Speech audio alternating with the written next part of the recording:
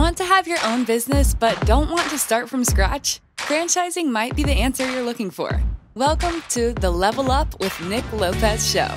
The show that brings you thought leaders in business, franchising, and high-performance personal development. Whether you're a buyer, seller, franchisee, franchisor, or consultant, find everything you need to know about franchising right here. Own a business without the pain and financial losses that come with creating it. Find the time, freedom, and financial independence you can have through entrepreneurship. Learn how franchising can help you get there. Listen up and get ready for another episode of the Level Up with Nick Lopez show.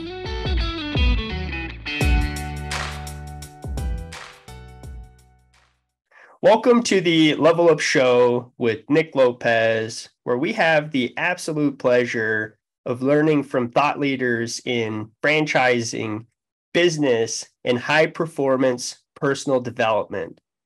Today's guest goes without exception. He's an investor and advisor to franchisors. He's gone from franchisee to franchisor. He's definitely a podcaster. He's a Mastermind founder, Franchise Secrets Facebook group, which many folks in franchising know and love. He's a franchise mentor, and we know him for the Franchise Tribe and Tribe of Investors. Mr. Erik Van Horn, welcome to the show. Mr. Nick Lopez, it's good to be here, man. Love it. Yeah, absolutely. I think, preparing for the show, I haven't had a guest on. I've had some pretty amazing guests, but I haven't had to reference notes when looking at a bio. I don't know if you noticed, but today there's a long list of items there that you're involved with in the franchise space, Erik. You're definitely an influencer, and I most certainly appreciate all the things that you do in franchising. You've been somebody that I've definitely admired, and like I said, appreciate all the things you do in franchising. So thanks for being on the show. I hear so many people talk about these unique ways of getting into franchising, but nobody really says, hey, I'm getting into franchising. So I'm curious, you're somebody that's pretty involved in a lot of different ways in franchising, from franchisee to franchisor, and really everything in between and around. But I'm curious, Erik, how did franchising find you? So I think I have so many things that I've done in franchising because I get bored doing the same thing over and over. And I think I'll answer the question, how did franchising find me? And the answer to that, as you were talking, is I think why I've been able to do so many different things in franchising. So my first brand was called Liberty Tax Service. And I was able to buy Liberty Tax in my early 20s because I was planning to go to law school, didn't go to law school, started a lawn company, ended up working on a house for a lady. She brought me some lemonade and said, hey, what are you going to do when you grow up? I said, a real estate investor. I left that time with that lady with a contract in hand to buy her house, no money down, just assuming her mortgage, and my parents as business partners in that because I didn't have $5,000 for closing costs.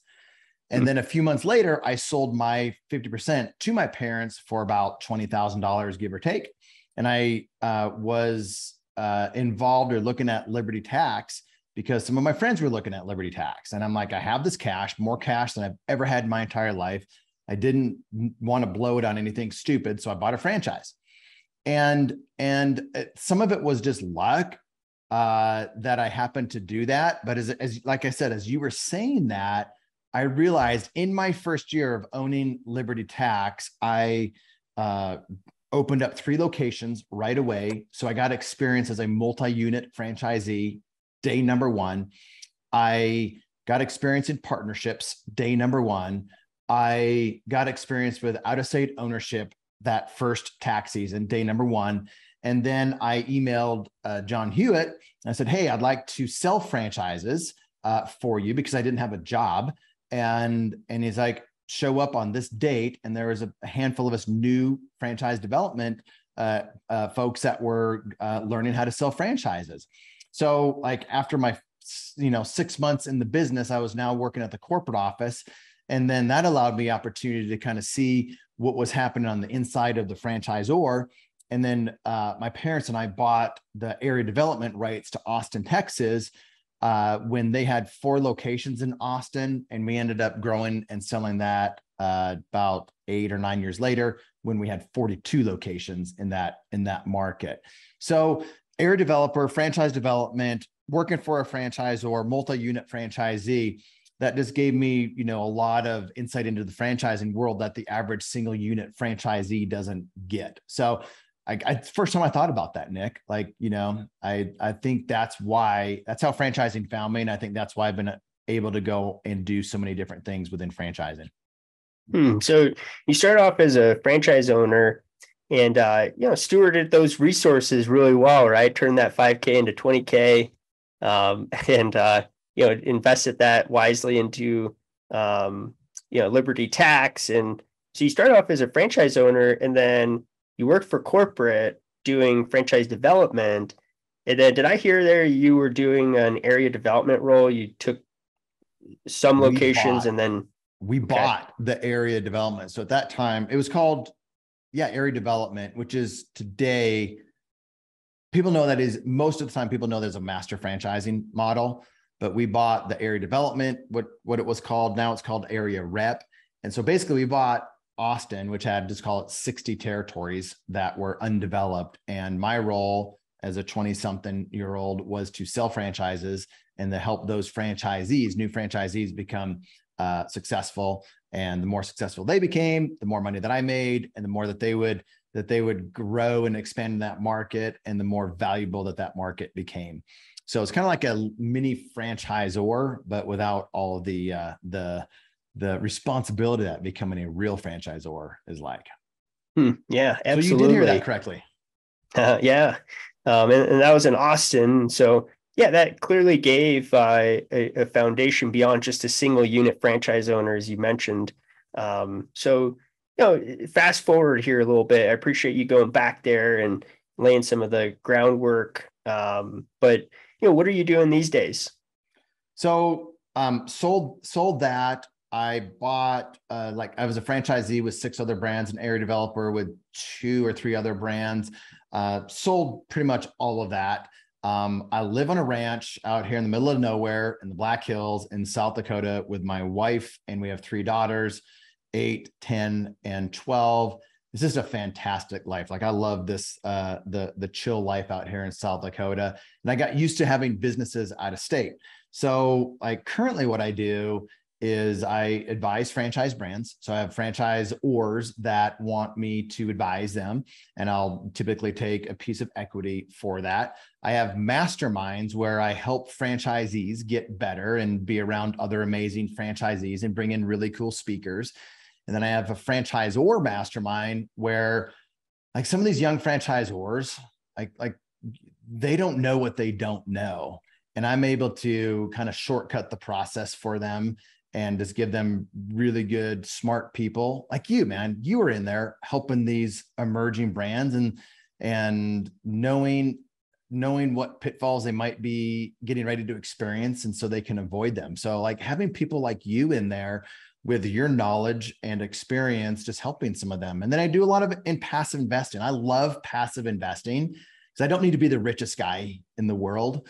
I don't need to have the biggest business. I want to have the most epic lifestyle. I want to be known as a guy that my family loves being around me. I want my kids to know me and to love me, and my wife to do the same. And so that's more important to me than money. So I've kind of, I'd rather just, instead of building massive businesses these days, I would rather passively invest my money. So I have a lot of passive income coming in that exceeds my lifestyle expenses. So it pays my bills, but exceeds my lifestyle expenses. And I help other people do the same in the Tribe of Investor Mastermind. And then I'm doing different things with Front Street, as with some friends, doing some different stuff with franchisors, advisory, and helping them in different ways. So franchising stuff, franchisor stuff, investing stuff, that's what I'm up to. Yeah. So I definitely know the team, some of the team there with with Front Street. So what are some of the projects you guys are working on? What are some of the things you can talk about? One of them, we've never talked about this publicly yet. So this is fun, man. Talk about it on the Level Up podcast with you. It's called Magnolia Soap and Body is one of the brands. We have some others in the works right now, but it's like soap stuff, like natural soap, and it's experiential. And, you know, she had a brand that has like about 20 locations, and she has locations that she's had herself for years, and they do really well. And so when we look at a brand like that the founder is successful and the founder wants franchisees to be successful, it's like, and we know that we can help them because there's other brands that we can't help, that other people can't help, but we know that we can have a significant impact on their brand, which means franchisees will get value out of it. We want to help brands like that. So Magnolia is one of those. Sometimes they go into the broker networks, and sometimes it's better for organic, but you know, like we want to provide some guardrails for some of these brands and just help them like get in the trenches. We call it strategic advisory, but it's really in the trenches. And you've had some mentors like that have been in the trenches with you. And I'm sure you could be that guy in the trenches with other brands, but there's so many things that brands do wrong early on that have a significant impact on the franchisees and the brand value and the way the brand's able to do it, you know, once they have 10 or 20 or 50 or 100 franchise locations. So we want to help them grow faster than they could on their own while avoiding so many different mistakes. And Magnolia Soap and Bath is one of those brands. And branding is important. Like, you know about that. Like, we know some of the most amazing branding people out there. And like, we want to bring in somebody like Gary to be like, hey, get your mind on this brand, get your genius on this brand, and let's make sure that it's buttoned up from a branding standpoint. Because once you get that branding set up the right way, you know, that's the foundation of your brand from a marketing standpoint, and so many brand story and so many different things. And, you know, you and I both know and love Gary, and he's one of the best out there with that. Yeah, Gary, the Oracle. He's amazing. Yeah, absolutely. Yeah, he's sat as our chief marketing officer, and helped us with that process. And I was actually working with some of the leadership at Front Street in their previous endeavor with St. Gregory, and Gary was so instrumental in so many of the national brands that St. Gregory took to market, and we were so fortunate to be in that position, and that relationship carried forward with Gary, and you know, he's acquired that nickname of the Oracle just because of his oracleness when it comes to brand development. So absolutely right. You don't want to take this local footprint that has been successful with, the founder of a brand. And, there's probably some gaps. You don't want to take those gaps and scale them because those gaps just compound. And so, so Front Street, you're partnering with founders and concepts that are clearly successful in their market and have a lot of potential to bring value across the country to many clients, but you're bringing that franchise leadership experience and helping level up different elements of the business prior to scaling it. What a fun process. It's just one of the many things that you're doing. We actually had met up at a Springboard in Philly, and you shared with me a little bit about Front Street. And I have a lot of respect and admiration for Jeff and a lot of his talents for doing just that. So I was curious where his next endeavor was going. And so knowing that he is partnered with you, my goodness, and I know some of the other partners as well. What a impactful group of individuals, and those founders that are working with you guys are definitely in a pretty awesome position. So through all of your experience, Erik, different projects and all throughout franchising, but what do you think are some of the lessons that you've learned, right? I'm sure you're constantly learning lessons that take you into your next projects. And as we all know, we don't want to repeat the same mistakes. And that's a part of leveling up. And I think that's something that you have clearly been really good at. So I was curious, what are some of those lessons that have helped you to level up that you would share with our audience? Dude, I have so many going through my mind and just trying to figure out which ones to share.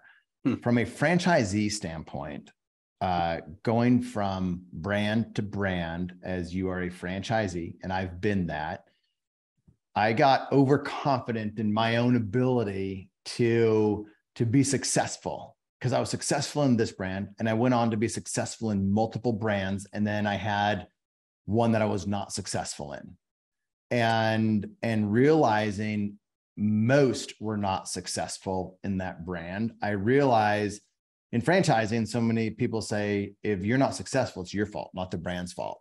But sometimes it's the brand's fault. And it was my fault for thinking I could overcome some of the weaknesses that I saw because I was successful. So realizing early emerging brands carry more risk. And so I started to think about the lesson that I learned. If I go into other brands as a franchisee, if I was to do that, and I am actually doing that right now as an investor, but I want to ensure that that brand, the franchisees that I invest in are proven operators. Like they're proven franchisees in that particular brand, and the brand has a proven track record of success, not their item 19, but a proven track record of success. I mean, you can call up the franchisees and actually validate with them numbers, KPIs, gross, customers, all this kind of stuff that you want to understand to make a good decision in a business. If you have to rely just on the item 19, it might be the most amazing business, but it is a higher risk, and there's risk reward with everything. Early brands, you get to have a pick of territory, like the whole country is wide open, but you're franchisee number one. So it's high risk. And most of them don't make it. And that's just the reality. So in terms of, just thinking, I want to get another franchise, I want to be a franchisee, I think risk mitigation and just really getting honest with myself or people that I advise, like get honest what the real risks are. And there are risks with brands like that. Even if the founders have been successful in another brand, that eliminates some risk, but that's not full risk mitigation. And I've seen that play out where they were successful in another brand, they start a new brand, not nearly as successful, or maybe there's a couple of them that are successful, and then they have, they go on to really scale multiple brands. And they're not all that successful. And there's some losers in there. So just getting honest with myself with stuff like that. So how do you mitigate risk with that? One of the things I think about is looking at industry, like the painting industry. Like if I'm looking at a Lime, I'm thinking, Nick's proven. He's a proven franchisor because he's done it. Franchisees are proven. Because I can call them up and they haven't just been in business for 6 months or 12 months and they've been through a pandemic. So I like all of that about models that are more proven. And then I think just validating the industry in general, like what is the painting industry like? What is the remodeling industry like? And why have more services to offer versus just painting porches or just painting front doors or just painting the inside or the exterior. So I would validate industry to make sure that that what I am being led to believe is actually true. So especially with models that are in new industries or industries that are not really proven, I would start to try to go figure out, is what I'm being led to believe actually true? Research out of the franchising industry to find that out, because some of these brands within franchising, some things might be overinflated and underinflated.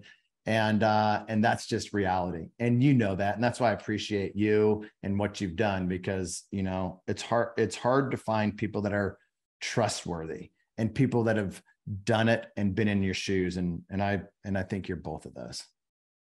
Yeah, I appreciate that. So, you know, it sounds like the lesson, I didn't expect you to go there. You know, clearly from a franchise owner standpoint, it's not always what it seems, and it's important to do your due diligence. And even though let's say the founder and even the item 19 looks great, but you definitely want to have more conversations with the folks that are doing it. Even if a founder has been successful in the past and this is their second, third, fourth brand, well, not every franchise system is going to be a home run. And so truly figuring out, okay, how are the franchise owners doing, right? And so it sounds like validation is just so important when it comes to understanding, okay, is this an opportunity that's going to give me everything that I hope and expect? Yeah. So if I were to, go ahead. So to piggyback on that with validation, like what you just said. So I was a franchisee with Solo Salon Studios. We grew that to 12 locations in Orange County. We had an 8-figure exit on that. Back to the first 3 locations that we opened up. The first one, we basically secured leases on 3 locations, and we opened them up within like 9 months of each other.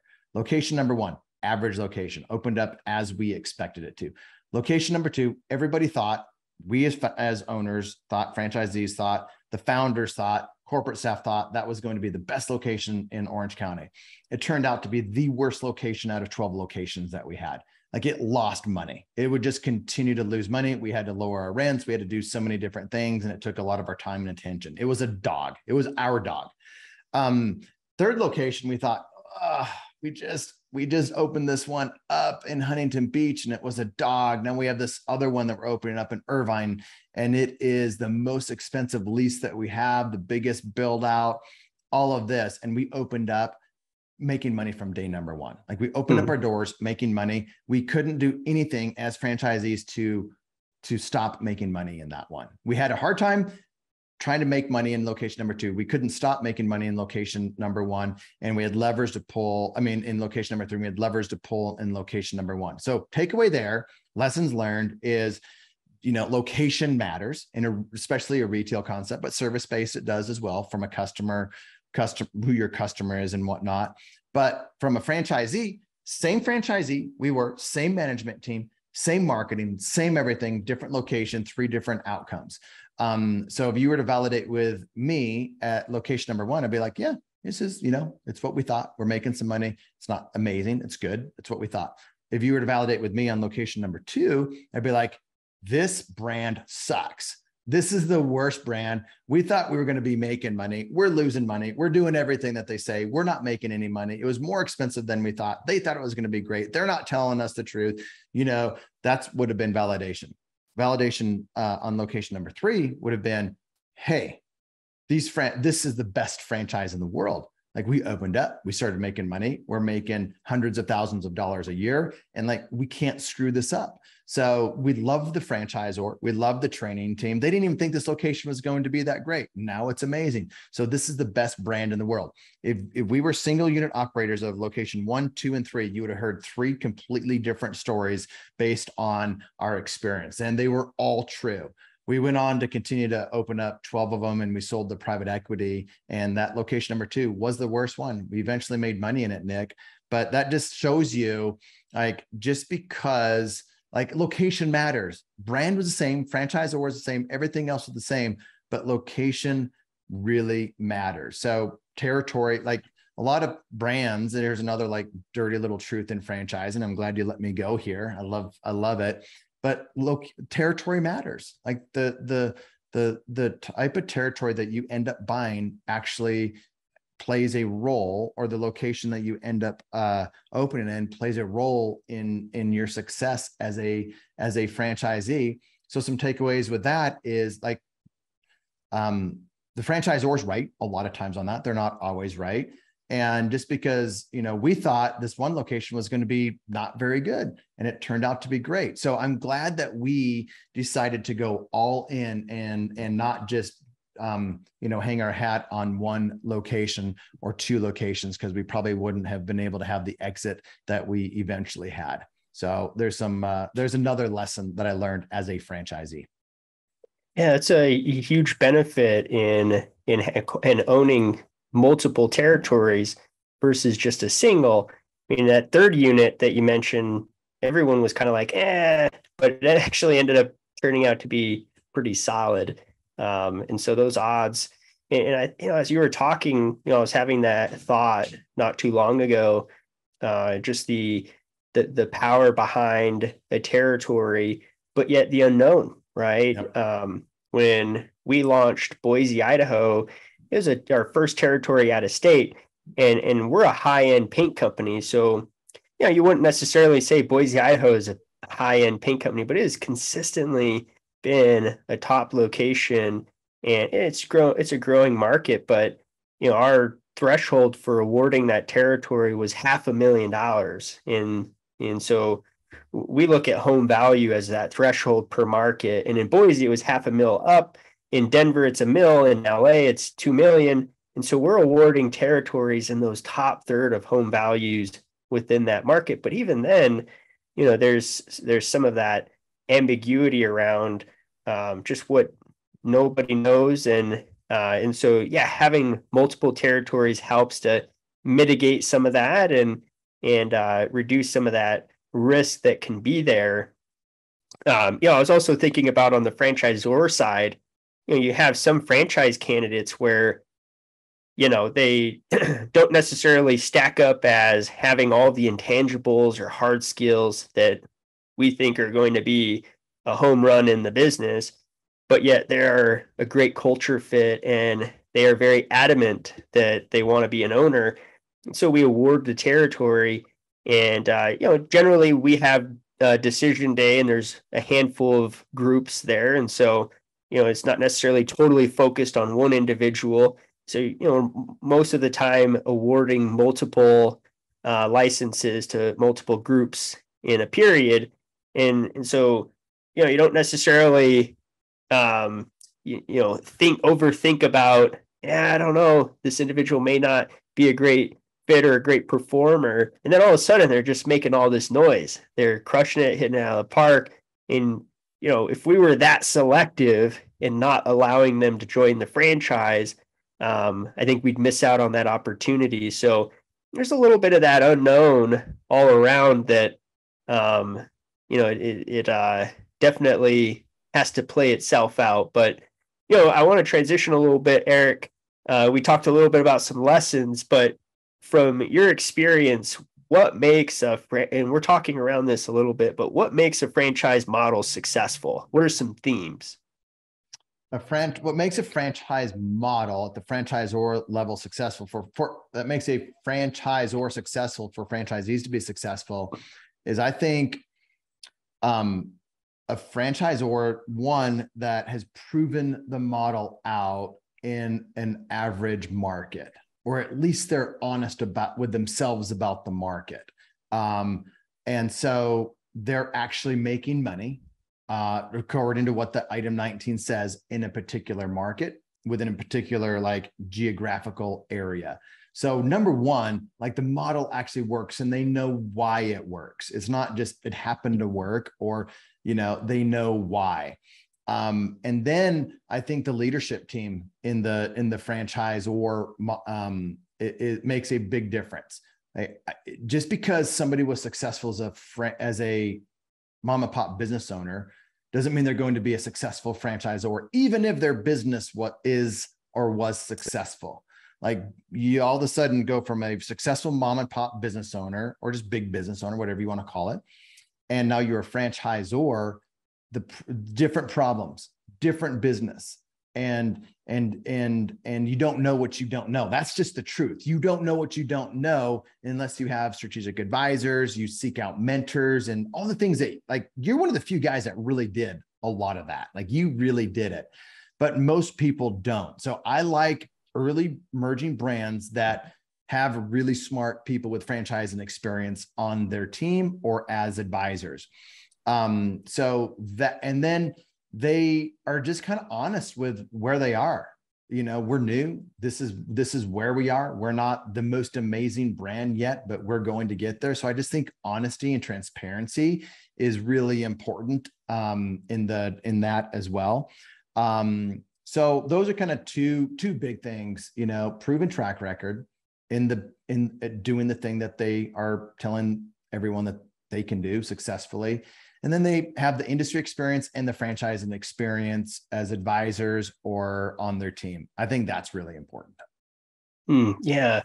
You know, I think that's been my, you know, naturally I'm a perfectionist and I'm also pretty humble. I try to be pretty humble. I have no problem saying I don't know what I don't know. And being a perfectionist, I'm like, I definitely don't know franchising. So it's been important for me. I should say I didn't know franchising when I got into it. And it's been important for me to really put in that due diligence. And, you know, going back to my degree, I seen the sales process that I learned translate and produce results. That wasn't me, you know, having the humility to recognize that. And so I wanted to go out and surround myself in franchising with folks that, you know a lot more than me and could help me with some of that upfront infrastructure that ultimately allows for supporting growth and doesn't do the opposite, expose gaps in that growth. Not to say that things are perfect, but to then have those advisors and that leadership team to help pivot and adjust and close gaps as growth happens. So pivotal. So yeah, franchise model, what makes it successful is a great leadership team, an experienced leadership team, some humility there to admit that, hey, we don't have it all figured out. I think franchise ownership, business owners in general, you know, I've been harping on this more and more as of late. I think the best entrepreneurs are very, very humble. Whether it's humble acknowledging that you did something wrong with a client or that you can get better serving a client, customers, the community, the product, the business, you know, in order to compete and stay relevant and deliver value, you have to have humility to level up. And if you don't have the ability to do it in-house, seeking those and being coachable to level up. And so as a franchise owner, that's the beautiful thing in the franchise model is you have the resources, the tools, the support to give you that playbook and get you through those learning curves that ultimately level you up to have a successful business. So Erik, that's a little bit of my opinion toward what makes a successful franchise owner or I love entrepreneur the in humility general. aspect of that, Nick. I loved because and you've got to ask questions. You got to be curious. One of the brands that I was a founder of and helped start as a franchisor, first training, we did a survey right after training. What did we do well? What can we improve on? And we got a list of things that we could improve on. And we said, we're going to take, you know, not all of them, but some of these. And we're like, we are improving on this for our next training. We let everyone know, we heard you. This is what we are changing for our second training. And we did it and we got a better response. You always got to improve. And if you think you know everything as a franchisor, that's mistake number one. And you're going to always run the business as a dictator. You have to listen to franchisees and you have to be willing to tweak and change things because they're the ones out there on the ground going through your training, doing the thing. They are the eyes and the ears on the ground. So you got to listen to them and yet be the franchisor and still stay the course and give direction. So it's a balance, but I love what you're saying with humility and I couldn't agree more. So in your opinion, what do you think are some elements that make for a successful franchise owner? I think as a franchise owner, the most successful that I've seen hang out with other successful owners. And they're always wanting to improve. And they're just doing more of what works. And it sounds so simple. What do you mean do more of what works? Like if certain marketing is working, do more of it until there's diminishing returns. If you need to knock on more doors, send more flyers, make more phone calls, spend more money on this, like do more of that thing until, like I said, there's diminishing returns. So I learned that early on. Like I used to think like, oh, These franchise owners are more successful because they have a better territory or they have a better market or whatever the better thing is. And then I realized, wow, as I got to know them, as I got to see what they're actually doing, they're doing 3 times or 4 times what I'm doing. So no wonder they're getting 3 or 4 times the results that I'm getting. So and then they all hang out with each other. If you think about it, a lot of these top franchisees hang out with each other. And that's why I started the Franchisee Mastermind because I started to go from brand to brand. I went from Liberty Tax and I went to some different brands and I got to know top franchisees in other brands. And I'm like, wow, they all kind of have the same problems, same issues. There's reasons why they're all at the top of their game. And they were all multi-brand units like I was at the time. And so we all learned from each other. I learned from people in the massage industry, how I could impact the current businesses that I was in, or the eyelash industry, or the senior care industry. So I just started to learn from a lot of different successful franchisees in different brands. So I just think having that heart and that desire to learn and to be open and to share and give as well will help you become a successful franchisee. Yeah, doing 2 to 3 times, 4 times the amount of effort and doing the right effort. So, as a franchise owner, you may be doing, a fourth, a third of the effort, and it may not even be the right behavior. So, not only the amount of effort, but the right effort. Absolutely. And I love that about I always say there's this law in existence, and it's much like physics, cause and effect, but in the business realm, it's behavior equals outcome. And the great thing is you can control that effort, you can control that behavior, unless one thing, it's the wrong behavior. But hanging around with franchise owners, it's going to give you a good feel for what to do at what capacity. My gosh, I can talk to you about this stuff. So there's a right way and wrong way to do that. Here's like with behavior. So there's 2 ways to approach it. You see a successful owner and they're doing successful things. And let's just say they are doing 100 things of whatever it is. They're doing 100 business to business deliveries. And so you as a franchise owner, a bad franchise owner will go in there and be like, oh, I'm doing 100 as well. If you're going in there as a franchise owner that's wanting to level up, you say, okay, they're doing 100, but what are they doing that's different than my 100 to get different results that they're getting? The results, the outcome, the outputs are different than mine. So what are they doing different? And then you start to say like, oh, they're not delivering moldy donuts, or they are going in and they're getting access this way, or they're doing this thing, or they're getting coupons in, or they're able to talk to this person. So like find out what the successful people are doing that's different than you. You go in with that question versus confirmation bias of saying, oh, they're doing 100, I'm doing 100. They just must be luckier than I am. And how much of that is doing the business model, right? How much of that is the behavior of those top performers being the basics in whatever way, like in our case, the Lime way, right? From your experience, are those owners doing innovative things that are leading to that, or innovative behavior? Or I'm sure there's some innovative elements, but some are so in franchising, may not be true in Lime. True in a lot of ones. The top franchisees are usually doing all the basics right, like the Lime way. They're doing that right, but a lot of them are innovating and they're doing different things, but they've almost earned the right to do that because they've done the basics well, and then they are improving on the basics. And some of the stuff that they're improving on might turn out to be a really good thing, and some of it's a waste of time and energy. So like, I like to learn from those guys and be like, what are you doing? How are you doing it? Why are you doing it?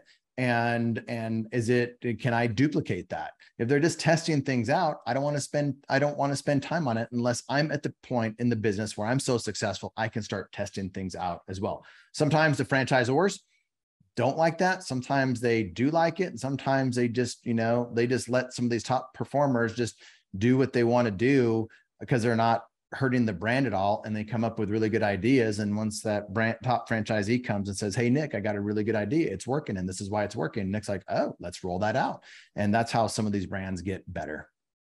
Absolutely. Yeah. Well said. Oh my gosh. I think the key word there was they earned that leverage to go out and innovate because there's trust in the execution and there's rhythms for understanding what makes the business model successful and there's trust in that innovation because you have to be pushing the envelope to get more results, right? You kind of hit that ceiling and every market's a little different, Yep. but not different enough to where the business isn't what makes the core of the business work. Not different enough to get away from the core of the business, but clearly it's a changing, evolving landscape there from a competitive and just commerce standpoint. And so innovation is absolutely necessary.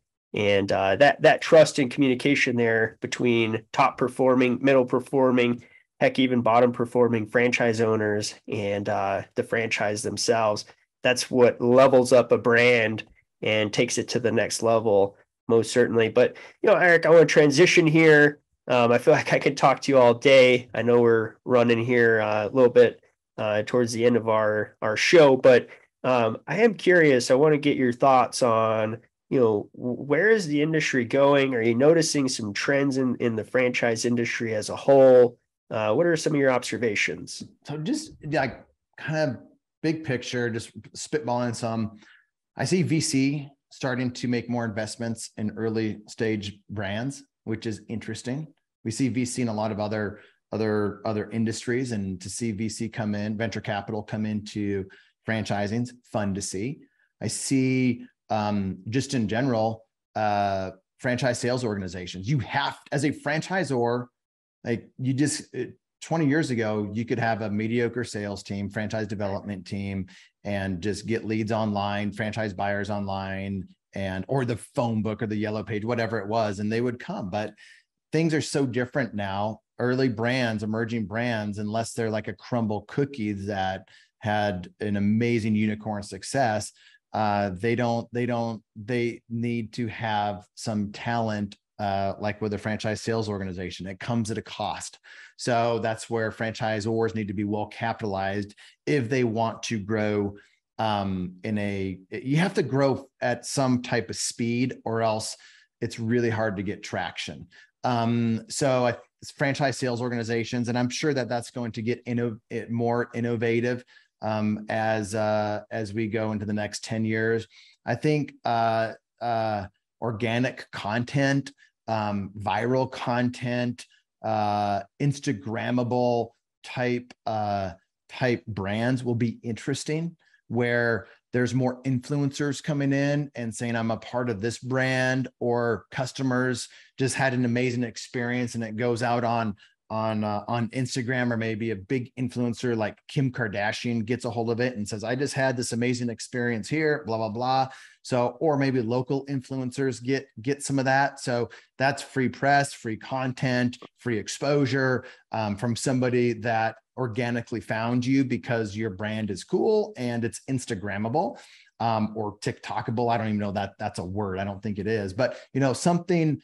I think that will become more important, or not important. They'll just be unique. I think there'll be some brands with that. I think experiential, like we've heard experiential for a while in different brands, but like the customers that can really have an experience with some of these brands versus just get a product or a service.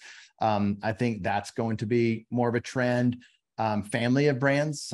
There's groups that are larger organizations that have families of brands. There'll probably be more of that, probably early franchisors exiting earlier stage to have a liquidity event, meaning they sell their brand and probably still have they're on as a CEO or as a thought leader or something with that particular brand, but now they have access to more capital. They got liquidity, and now this other group has more capital to be able to inject in the brand to help the brand grow. So those are just off the top of my head. Some of the things that I see as, things happening in the next number of years in franchising. So many cutting edge things that you mentioned there.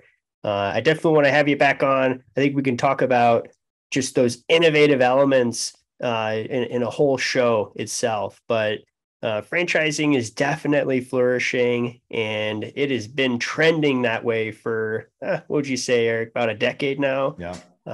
And it looks like it's only continuing, and clearly the franchise model is a phenomenal way to get into business ownership, accomplish the American dream, but deliver this unique value prop in the market to clients across the country. And that's really what it's about. Combination of those things, bringing value to customers, to business owners. That's the beauty of the franchise model. And it's individuals like Erik that are helping level up the industry and making it better. So Erik, as I mentioned, thanks for everything that you do in franchising. It's been an honor to be on your show and get to know you. Erik, if anybody is interested in reaching out to you for any of the things that you do, how can they get in touch with you? Probably the best way is Scalable Franchise, scalablefranchise.com, or check out the Franchise Secrets podcast. Nick's been on there. Or check out the Franchise Secrets Facebook group. Just go to franchisesecretsgroup.com. Or Tribe of Investors. That's my passive investing mastermind, tribeofinvestors.com. But really just go to Scalable Franchise. That's probably the best way to get connected with me and find me on social. But Nick, man, it's been fun. I appreciate you, what you bring to the franchising world. I know a lot of people look up to you. You've been the person that's been mentored by people. Now you're a mentor to many out there. And your humble approach to franchising is a breath of fresh air to people like me. And knowing how you care about your franchisees, you care about helping them grow their businesses, that is sad to say, but unique out there in the franchising marketplace. So I just appreciate how you have a heart to give. You've given to my community in so many ways. So thank you for letting me come on your show. It's been fun.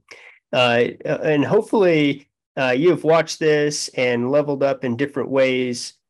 Please click the subscribe. That's how we grow and can do just this, give back to franchising, share knowledge with thought leaders in franchising, business, high performance, personal development, individuals just like Erik.